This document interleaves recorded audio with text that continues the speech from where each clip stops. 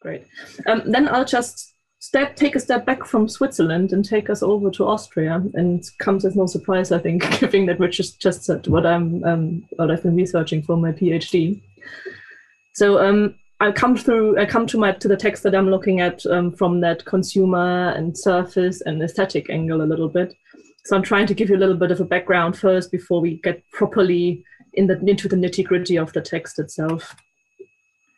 What I've been looking at here is the way Austria is often portrayed, which is the backbone of what I'm about to say. So it's often perceived as a museum of Habsburg grandeur, as a Kulturnation, and as a nature reserve and tourist haven. These are foundational narratives of Austrian self-stylization, and they are particularly prevalent in tourism marketing. And there are tons of theorists that have taken that on in their critique of Austrian culture and literature, from cultural historians like Anthony Boucher, through historian Oliver Radkolb, or public intellectual Robert Menasse. The focus here in this paper then lies on the latter, so the self-stylization as a nature reserve and tourist haven, which puts the Alpine landscape and its allegedly pristine nature center stage. As some of the previous speakers from not only today, but also obviously the other 2 days, have already touched upon, that notion of a pristine nature must be called into question for a multitude of reasons, now especially in the light of Anthropocene narratives and approaching the issue from the angle of eco-criticism. Earl Ellis and other Anthropocene critics have even spoken of the pristine myth, which basically calls into question whether there can be anything as pristine nature at all, not only in the Austrian or the Alpine case. However, it is precisely that myth that still is a foundation for Austrian self-stylization, for her identity and the national brand. So the national brand, as I understand it, and I've decided to kind of conceptualize it, is an image of Austria that is constructed through processes of consumer culture, and these can range from deliberate marketing efforts through public and literary discourse. So the book that I'm looking at and a few examples of how tourism advertising works also play into this. So I've picked 2 posters from recent tourism ad campaigns for you to look at here. The top left one is from 2013 and the bottom right one is from 2016. And here you can see the external use of this imagery of pristine nature in the Alps that's often used in tourism advertising. We have these very small visitor groups that are in an apparently untouched landscape, which is, I think, particularly clear in the top left picture with the people walking through the snow, where there's only one set of traces. Everything else is completely virgin and untouched. And it's also underpinned by the advertising text that we see in the other picture, that nothing can spoil this view perfection, which we all know is very questionable in our day and age. It's a kind of a portrayal that lies at the surface of what Mitterer in the Piefke saga that Caroline spoke about 2 days ago is also unveiling and picking apart. What's quite interesting here as well is that the only human structure that we can see are these wooden huts, these Almhütten, which are accepted as a part of the landscape now, even though they are human-made and thus not part of any pristine nature as we would like to see it. However, they blend in with their surroundings, offer shelter and coziness, and have become part of the established touristic image of the Alpine landscape, because they are precisely the retreat that tourists long for. And this stylization of the Alps very much is a dream scenario, and Traum scenario, and Alptraum in the positive sense. And it's not only limited to external audiences, as we can see in political campaigning, for example. So here, similarly, a positively charged image of nature and the Alpine landscape is used and addressed to an internal audience.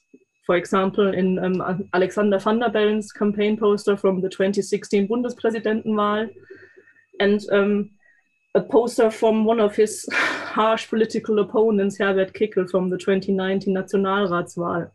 In both cases, the Alpine landscape is not only a backdrop and a romantic and elating scenery, it's also become a synonymous image that speaks for Österreich, very explicit in Van der Bellen's case, and for Heimat, which is in this case the same thing in Kickl's case. Both use this landscape as a signifier for Austria then, and maybe hope that the impression of the mountainscape rubs off on them a little bit. And all these ads and posters that I've just shown in these 2 slides, it's just a very, very small fraction of what you can see here. rely on a positively charged portrayal of the Alpine landscape to get the message across. Ernst Harnisch calls this den goldenen Landschaftsmythos. This is a myth and a trope that it's known from genres such as the Heimatfilm, and it portrays the Austrian landscape. So not only exclusively the Alps, but this is what I'll be focusing on here for obvious reasons, in a very positive light. It shapes the way both external and internal audiences perceive Austria to this day. And this myth has been a subject of debate despite its prominence in the contemporary age as well.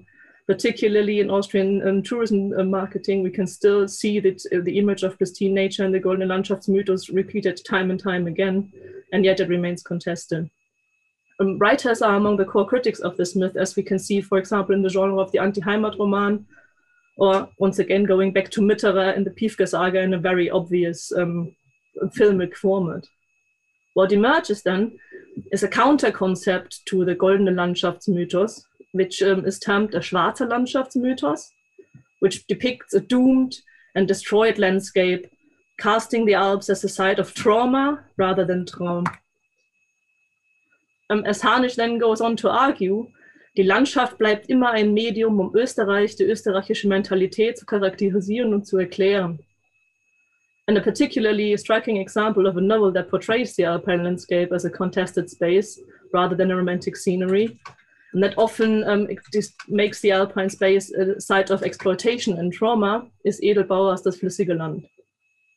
In her dystopian text, she uses the Alpine landscape in a way that underpins Harnisch's findings. It becomes a medium used to construct a paradoxical and exaggerated and polemical image of the Austria that lurks behind the beautiful facade of the Goldene Landschaftsmythos. Raffaela Edelbauer is a very young author. I'm just going to introduce her real quick because I don't know how many of you are familiar with her. She was born in 1990 in Vienna, and her career started like 5-6 years ago.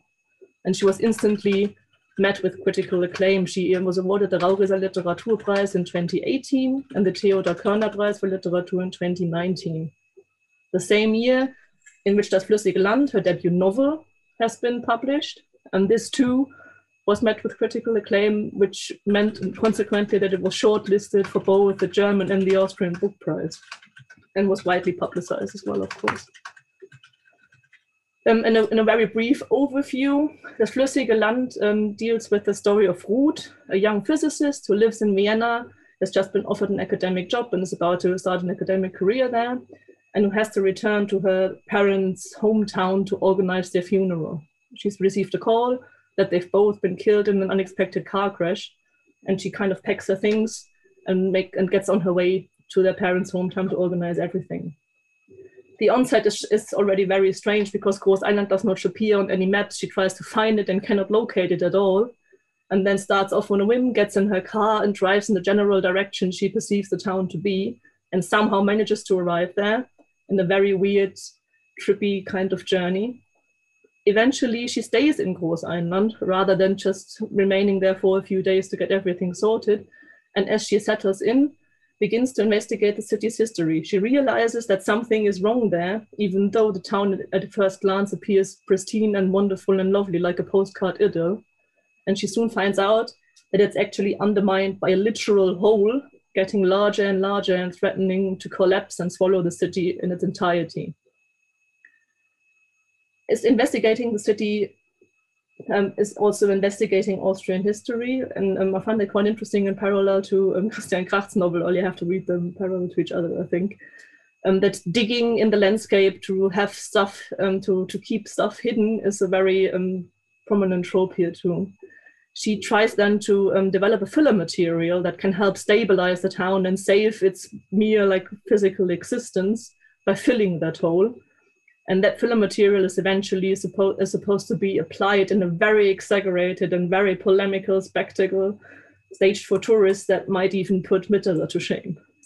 The Alps are very literally then a site of exploitation and catastrophe, and not only since the rise of mass tourism. This is what comes to the fore during her research of the Hole's history.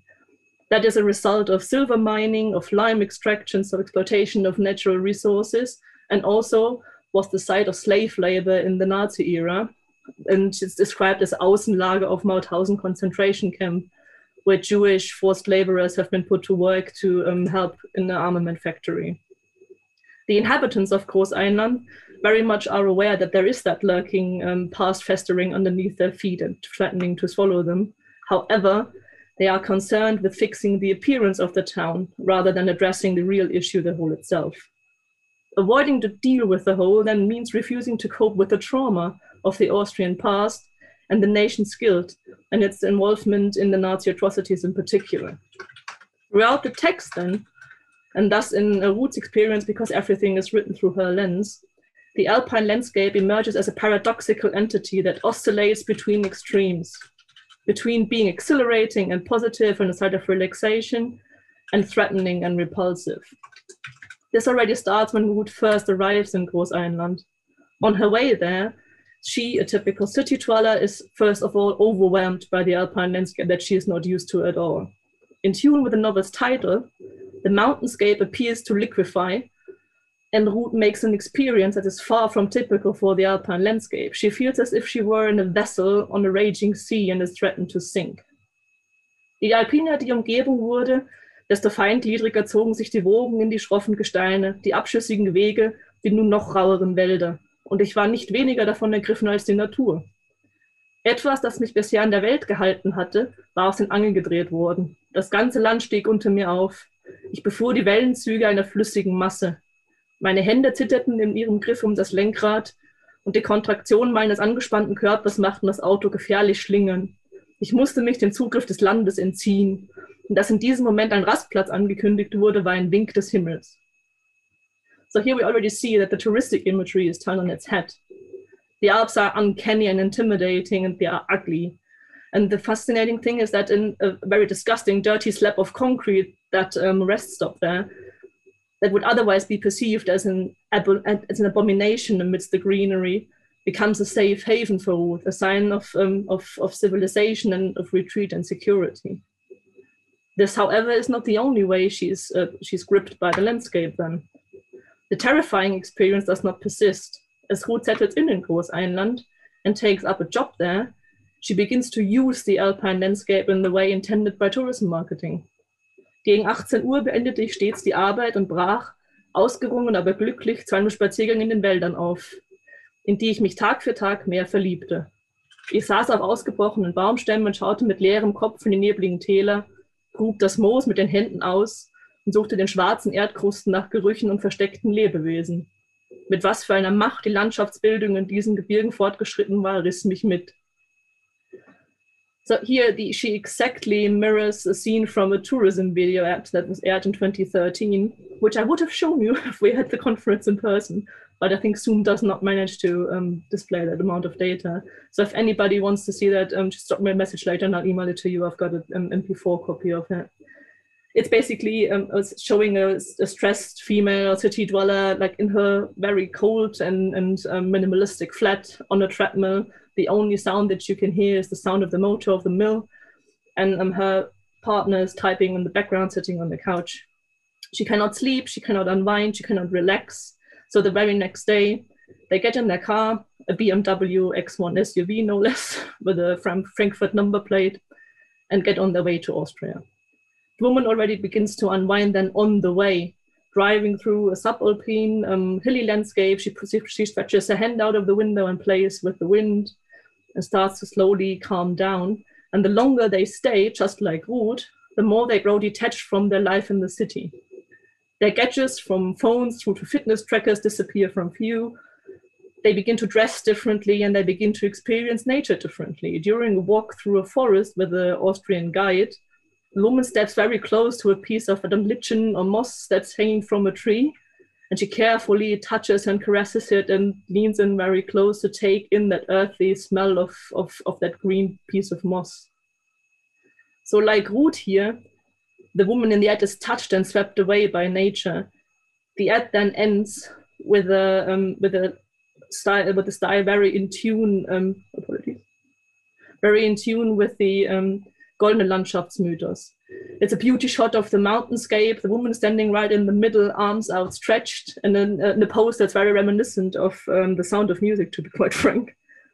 looking up into the sky, and then the Austria arrive and revive slogan appears. Ruth's experience, however, is intensifying beyond that point, and she develops an addiction of sorts, if you can speak of that. Ich, die immer eine leidenschaftliche Städterin gewesen war, wurde nun beinahe ängstlich, wenn ich länger als 3 oder 4 Stunden in geschlossenen Räumen verbrachte. Ich begann dann alle 5 Minuten aufzustehen und nach der Natur vor meinem Fenster zu sehen, die sich wie ein Gespenst hinter den Häuserfronten verbarg. So the positive attitude towards her surroundings cannot persist after all.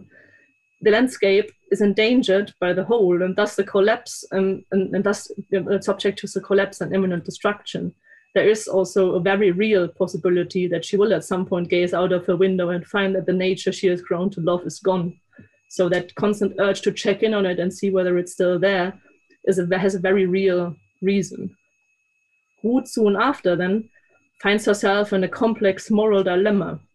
She has managed to develop a filler material that could be used to fill the hole and stabilize the town and its surroundings. Its application, however, would come at an enormous cost. Es dauerte nicht lange, bis ich Hauptproblematiken ausfindig gemacht hatte, die bei der Umsetzung zu befürchten waren. Erstens würde ich ein Gemisch aus Benzinbasis produzieren müssen, das das Land wenige Stunden nach der Einspritzung unfruchtbar werden ließ. Tote, die Flora mordende Kastratenerde. Das war ein moralisches Problem, dachte ich. These concerns that she has here on a very theoretical level, where she's just been starting to research on that filler material, turn out to be very, very real. She has mixed a batch of that material a little later and has applied it to her own garden, and soon realized that it does indeed suffocate all plants, destroying the flora in the entire area the material is applied in. So consequently, applying that concoction on the larger scale to save the town would thus be an absolute death sentence for the lush meadows and dense forests that shape the alpine landscape that she's grown accustomed to now. It would destroy the very backbone of the Goldene Landschaftsmythos and take the polemical portrayal we have seen in Mitterers film, for example, or that's very dominant in the anti-Heimat literature, just another step further. Nothing but destruction in a dead landscape would remain. There is nothing underneath the surface anymore to look at. And consequently, while doing so, it does not only save and stabilize the town, it will also hide the history forever and make a proper dealing with it completely impossible, because nobody can go down there anymore and research the whole history and kind of clear up Austria's involvement in all these atrocities. As this realization begins to sink in, Ruth's view of nature undergoes yet another dramatic change. Following a wave pattern, alluding to the title of the novel again, and also the book's cover, which is what you can see in the bottom line of the presentation, her excitement subsides and makes way for a much more negative view. Mit einem Mal offenbarten sich beim Blick in Tal die Ausmaße der Einsenkungen, die sich vexierbeltartig neigten. Die Flächen waren in Stücke zerhackt, kleine, unnütze, in die Form gezwungene Felder. Ein Riss ging rings um die Innenstadt, entstellend wie eine tiefe Narbe. Das Panorama widerte mich an. Und gleichzeitig, je mehr ich von ihm Abstand nahm, desto mehr rückte es nach, wie ein indiskreter Mensch, den ich von einem ablassen will. Zum ersten Mal bedrückte mich die Landschaft, mehr noch ein Ekel überkam mich. The disgust Ruth feels when looking at the landscape is inescapable. She cannot retreat. When she tries to take a step back, the landscape seems to follow. What is then particularly striking here is that this experience, even though it is to a negative one, is not a mere repetition of the one she makes during her drive to Großeinland. The portrayal of non-human nature and human intervention in it has changed completely. Initially, in the first quote that I read, it is the untouched landscape that causes fear, and the human intervention, so that slab of concrete, is a sign of civilization and safety, and becomes a rescue device. Here, it is the visible human interference that appears to cause Ruth's negative feelings. The landscape is zerhackt, it is scarred, it is planned and dismantled in small little pieces like a mosaic. It's not what it has been before human intervention anymore. So it can no longer uphold that pristine myth of the Golden Landschaftsmythos. Shortly after this experience, then, Ruth asks herself a question that is ubiquitous in contemporary Austria and also in a lot of literary texts. Ich habe die Natur hier geliebt. Und was ist durch dieses verdammte Füllmittel daraus geworden? Kann die Alternative vielleicht nur sein, dass es entweder gar keine Landschaft gibt oder eine tote? Keine Heimat oder eine verrottende? In Edelbauer's vision, then, The alpine landscape is a contested sphere, and much more than a romantic scenery. Rather than upholding a golden Landschaftsmythos, Edelbauer shows how trauma, a suppressed past, and the Austrian urge to please its visitors are eroding the landscape and avoid a sincere dealing with her past. Saving Großeinland and saving the image thus means destroying the landscape. There is a lot more to say about how that question is raised and what Edelbauer does in constructing possible answers to it that I cannot possibly address in this time frame, but I'd be happy to address that in the questions, or maybe if anybody wants to chat to me afterwards as well, you have my email address, so feel free to send me an email. Thank you. Okay.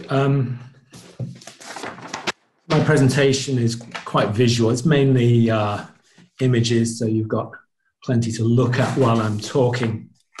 So this afternoon I'm going to be discussing the career of Paul Preuss. You have his dates there, 1886 to 1913, and he was one of the most brilliant young European climbers of the early 20th century, and he was also one of the most insightful writers about mountains and mountaineering of his day. My paper proceeds from Preuss's legacy in terms of his conceptualization of climbing. Sorry, let me just start the presentation properly. I don't think it's. There we go. There we go. Yeah, sorry. So my paper proceeds from Preuss's legacy in terms of his conceptualization of climbing as a practice led by a set of ideals, which sports historians, most recently David Smart, the author of a first English language biography of Preuss, usually see as the birth of free climbing. But there's a broader interest and relevance to Preuss in his championing of a transnational vision of both the Alps and alpinism, in the theoretical and practical questions he asks about sport and our attitudes to risk, and in the ethical and ecological concerns implicit in his critical view of the impact of leisure activities upon the mountains. Preuss was born and grew up in Alptraum in Styria, close to the mountains of the Salzkammergut in Upper Austria, the son of middle-class secular Jewish parents. Always attracted by the outdoors and the natural world, he became a committed rock climber during his time as a student of botany in Vienna first and then in Munich.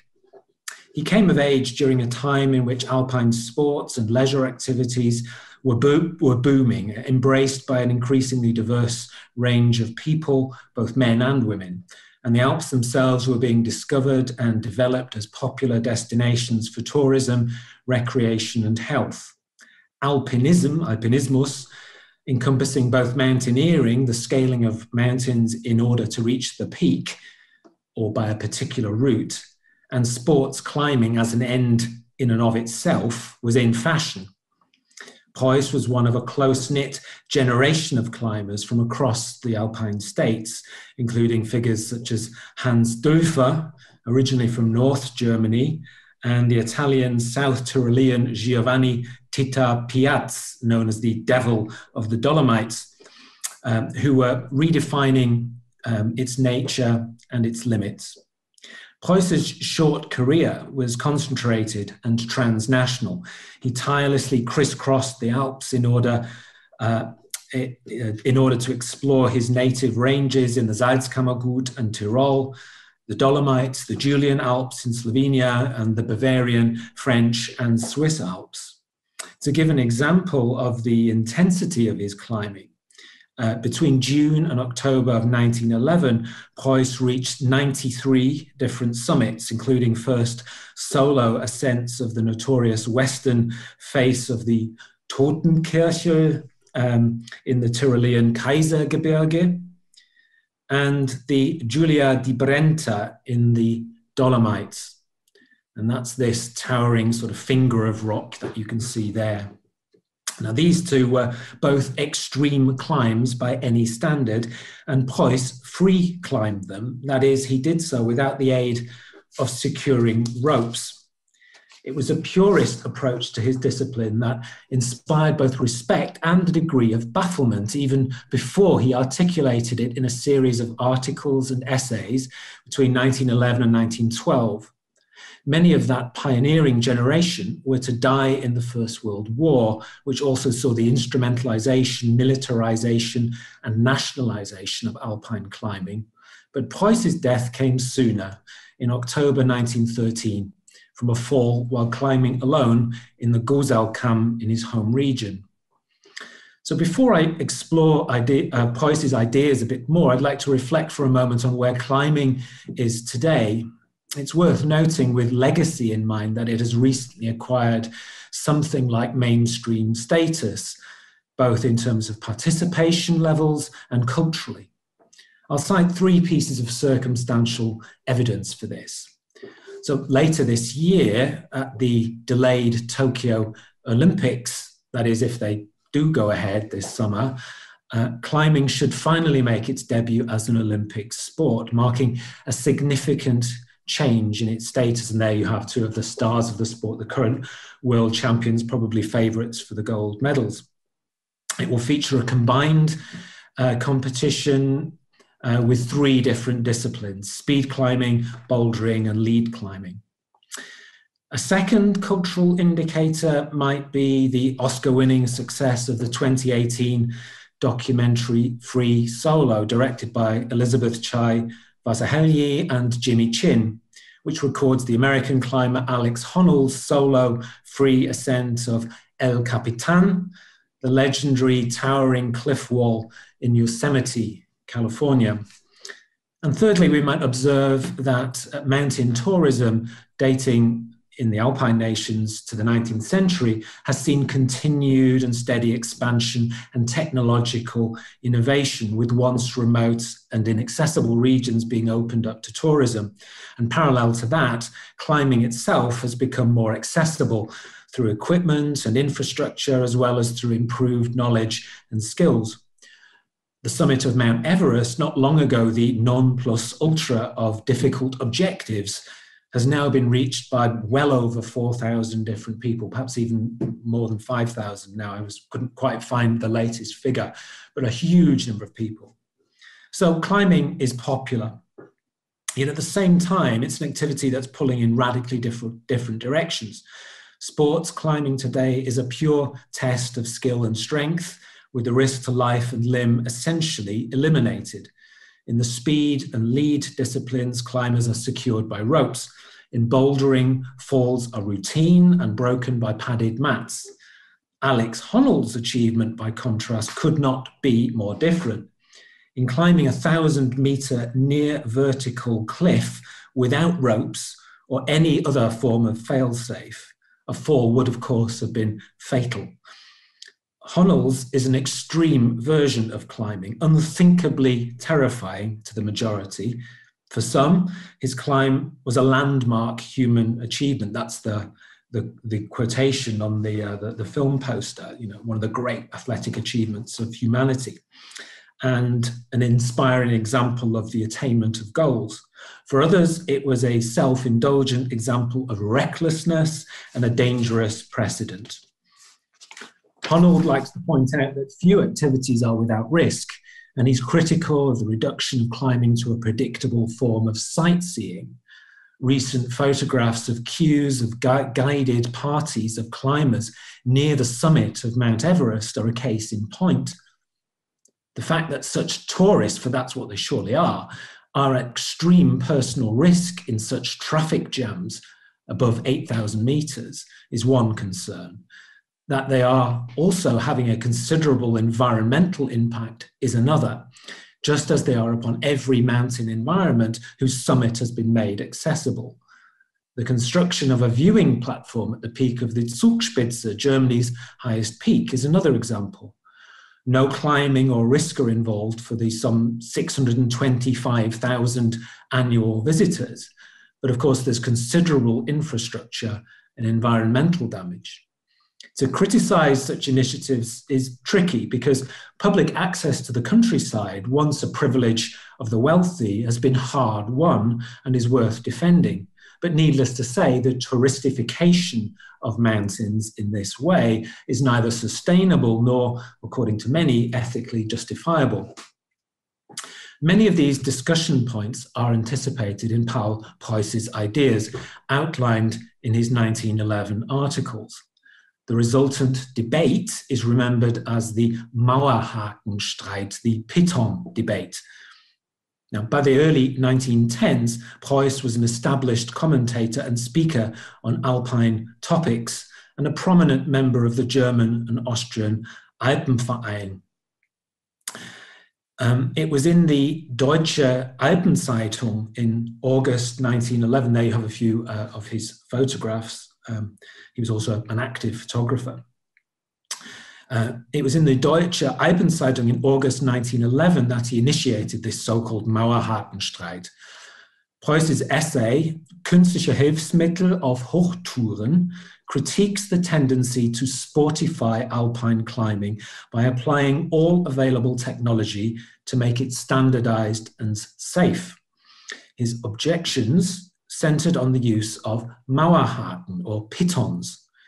These were and are steel wedges, usually with a hook, loop, eye, or ring, that climbers hammer into a crack in the rock face in order to secure a rope, and in which in Preuss's day were usually left in place. And I think we see an example of one on the north face of the Eiger in the clip from the film that we saw there. This was, and sometimes still is, done primarily for safety, as a fail-safe, to allow a climber to continue with a climb with the knowledge that they are roped to a piton.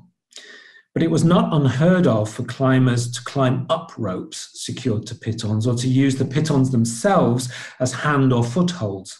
And it was even more common for ropes to be used to abseil down from the top once an ascent had been completed. Preuss voices a fundamental objection to the idea of using any artificial aid to complete a climb. Yet he also rejects the routine use of pitons and ropes for safety and abseiling. The second quotation there. Auch der Mauerhaken ist ein Notbehelf, ein Mittel, Berge zu bezwingen, darf nicht sein. In other words, he allowed for the carrying of pitons and ropes for use in an emergency, but not as part of a plan to complete a particular climb. In other words, the method that we see being used by Hinterstoitz and Kurz to ascend the Eiger Nordwand would not have been acceptable to Paul Preuss, because they are relying on the rope, swinging on that rope to make that Quergang. And it was this latter point that triggered controversy. The most skilled of his contemporaries were happy to reject the use of artificial aids as the primary means of climbing. It would be like, putting a ladder up and climbing up a ladder rather than actually climbing, in a sense. But they were reliant upon the use of pitons and ropes as a fallback, allowing the most difficult routes to be attempted. This, they argued, would simply not be possible in the absence of the securing presence of the rope. Preuss's views prompted counter-arguments over the following months. The primary criticism aimed at Preuss was that his idealism was unethical in failing to distinguish between Gebrauch und Missbrauch of the pitons and ropes, and would risk lives if put into practice. Piaz defends their use both for safety and as a way of making climbing more accessible. Hätte der lächerlichste Gebrauch von Mauerhaken ein einziges Menschenleben gerettet, so wäre schon damit der Gebrauch gerechtfertigt. He continues, durch den versicherten Mauerhaken wollen wir uns nicht über Wände hinaufschwindeln. Wir wollen durch ihn nur die Gefahren, die uns drohen, möglichst reduzieren. Franz Nieberl is more aggressive in his response, calling Preuss der neu erstandene Puritaner der Felskletterei, representing what he calls ein kaltes, starres, frostiges Ideal. Preuss's response to the criticism is still not well understood. He was certainly not arguing for a celebration of danger or for heroic fearlessness or for callousness. or for aggressively asserting one's will upon the mountain, discourses that were to feature prominently under National Socialism. His views are underpinned by a key principle that the individual climber should exercise caution and be willing to recognize his or her limits. He stresses that he's not arguing against all tourism and concedes that there's a place for the use of ropes to allow tourists a safe taste of mountaineering. But the climber, he argues, should never knowingly attempt a climb that is likely beyond his or her limits or abilities, suggesting that this approach, which logically would mean that some climbs would remain impossible, would result in greater safety than would an over-reliance upon aids. The problem, he suggests, is that few really know their limits. Die Grenzen des eigenen Könnens sind für die meisten Kletterer heute unbestimmt, weil alle sich mit ihren künstlichen Hilfsmitteln Luftschlösser bauen.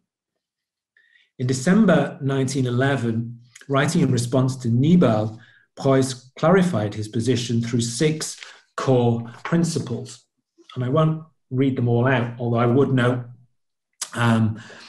with reference to what Eva was saying about descents as well as ascents, that one of the things that Preuss was insistent upon is that a climber should be able to climb down as well as up. That was by no means automatically assumed or expected then or now. But I would like to highlight the 6th principle in particular, which relates to safety. And he writes, zu den höchsten Prinzipien gehört das Prinzip der Sicherheit, doch nicht die krampfhafte, durch künstliche Hilfsmittel erreichte Korrektur eigener Unsicherheit, sondern jene primäre Sicherheit, die bei jedem Kletterer in der richtigen Einschätzung seines Könnens zu seinem Wollen beruhen soll. The latter point was quite a subtle one, perhaps counterintuitive. How can it be possible to remove safety precautions and still favor safety as a principle? The idea is that one's personal safety will emerge from self-knowledge. If a climber attempts only what he or she is able to comfortably manage, then the risk involved is reduced, if not entirely eliminated. In the same way, say that we might be confident in judging whether we can safely cross a road or not. In other words, safety and risk are relative. The logic anticipates that applied by Alex Honnold when pressed on the perceived extreme danger of his free climbs. Honnold, a teetotaler who lives an extremely frugal life, likes to point as a comparison to the widely ignored risks of sedentary, unhealthy lifestyles. And like Preuss, he's argued for the relativity of danger in regard to a given climb. He rarely undertakes a climb on site, as it's called, without preparation, that is, and only attempted his El Capitan climb after meticulous study and practice lasting years, in fact. The climber and author Mark Sinnert, who has discussed the question of risk with Honnold, notes how the rationalization of the danger involved is a crucial step. He observes that, according to the American Insurance Information Institute, a person born in 2013 stands a 1 in 24 chance of eventually dying in an accident.